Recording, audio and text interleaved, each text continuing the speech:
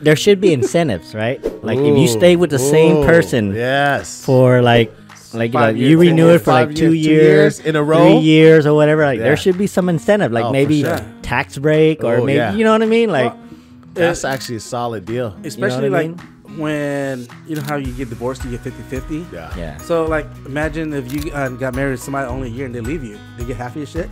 No, but this one, every 5 years, you get a little bit more. Yeah. So if you stay for 10, you get more percentage. Yeah, you get like 25, 30%. Yeah. 15 years, now you get your 40%. And then 50%. Yeah, Charles thought a lot about this, ever since the last conversation. Man, Toby, you make some really good points here. Man, you guys been talking, huh? Damn. Oh no, man! I'm like, oh, Charles, you've really been thinking about this. This is a contract guy. But does not make sense though? Yeah, it makes a lot of sense. Make sense for us to do that because everything we do here, it's all contract. Even solar, dude, it's like what 30 years. Yeah, or you could do a 20-year or 25-year lease. Right. See, even that has a lease.